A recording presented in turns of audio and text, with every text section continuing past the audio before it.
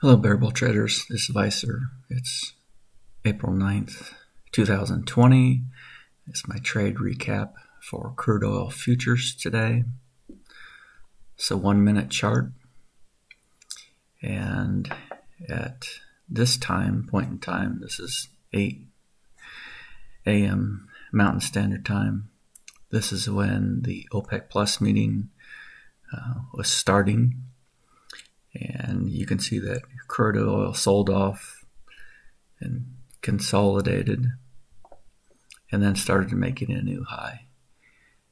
This is when I got interested in taking a long scalp on crude oil. And so I was just watching the price action, watching the candles form and develop. And on this candle, a new high was made. And this is when I decided to take a long. I got long right here on this oval at 2 seconds before this candle closed. So in retrospect, I wish I would have waited 2 more seconds. And in this oval, this is where I closed my position. So I'll show you those fills now.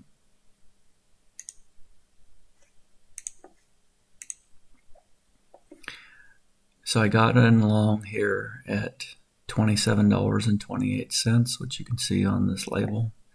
Closed the position at $27.55 right here. The reason for closing at this point was I just wanted to an extent, retest this high.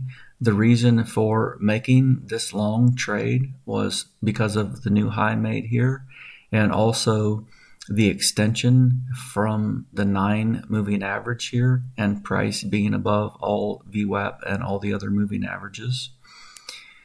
And so this is why I was comfortable taking a long trade in crude oil.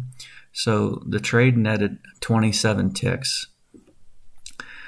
This doesn't sound like much. However, crude oil trades in $10 increments, so it's $10 per tick. So the profit on this trade was $270. The trade took 5 seconds to execute. I'll show you that. Here's the open crude oil contract open at 8:28 or 8:27 and 58 seconds. Closed at 8:28 and 3 seconds. 5-second trade. I'm in Eastern Europe, well, actually Central Europe, and in a remote area. My internet connection is extremely slow. I'm down at typically 1 megabit to a few megabits a second. Oftentimes, I don't even see these candles being formed fluidly. My chart prices are just stuck. Active Trader is just stuck, and then I'll get a data feed and I'll see price move really quick. So that's a challenge here. And this is why, one of the reasons why I'm only looking to take scalp positions. And so that's why, had I waited for this candle to close, if I was on a high-speed connection, I could have done that. But it's not possible where I am.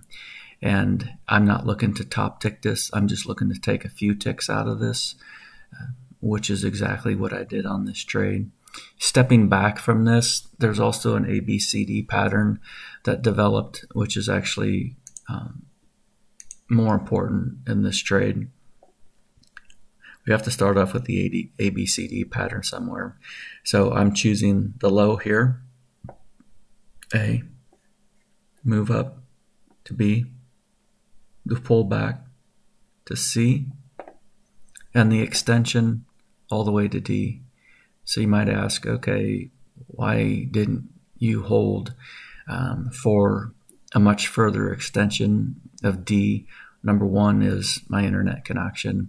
Number two is because of the tick value associated with crude oil, $10 a tick. I don't want to risk a heck of a lot, and so I'm looking just for a scalp in crude oil. and that's what I got. So I'm content with this trade. Once this trade was closed, I never looked back at crude oil. You can see there were some, it sold off through the remainder of this time section. There's more time to the right. That doesn't matter. So that's my trade, and I hope all of you had a great day, and I'll see you Monday in chat. Thanks. Bye.